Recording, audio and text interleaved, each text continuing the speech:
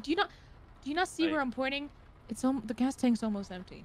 Well, that doesn't make any sense. That doesn't make any sense at all because wait, why would we be running out of gas here? Taka, I think it's because you took the wrong route and now we're out of gas. No, couldn't be it. We haven't driven that long.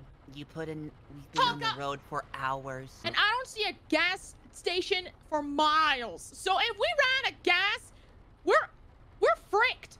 So you did fill up on gas, yeah? You say you did? Yes, I could have sworn I did. Do we trust you? You lied. No, I felt like everything. I filled it like 30 liters, not gallons. Liters, not gallons. Yeah. Oh my God, is this a gallons vehicle? Yo,